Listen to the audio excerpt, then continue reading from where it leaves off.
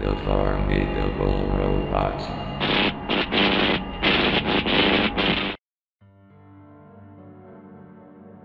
I just recently had a nightmare. This nightmare gave me memories of a tape.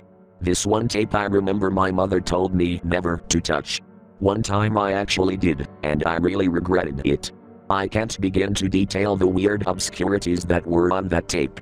I remember that it was blank for about 5 minutes until a chilling face appeared and said something in an eerily calm voice.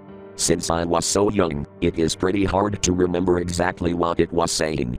I can assume it was something scary because I remember running out of the room and away from the television afterwards.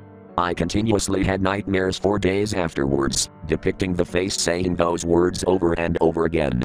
As I have previously mentioned, I have had that same dream very recently. It wasn't as scary as it was then, but it still brought back bad memories.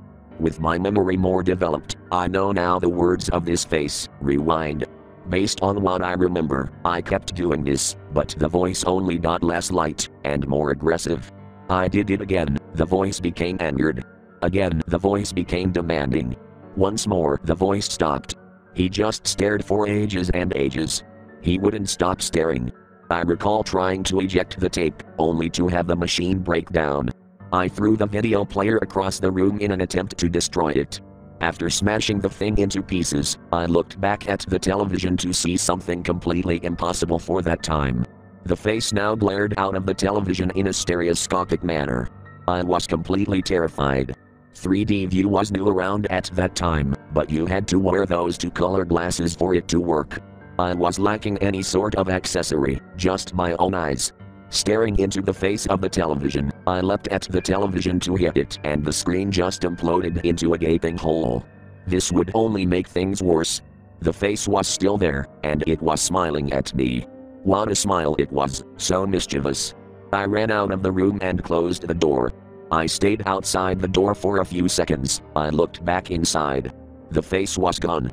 But now I had a peculiar headache. That night, I had those nightmares of the face. It just said the words rewind over and over. To this day, my mind is still tarnished with the horrors of the past. Whatever the case, if your parent ever tells you never to touch a tape, don't ignore them. Or you will be cursed with memories that would keep you up at night until you faint. That's where the face will be waiting, in your sleep.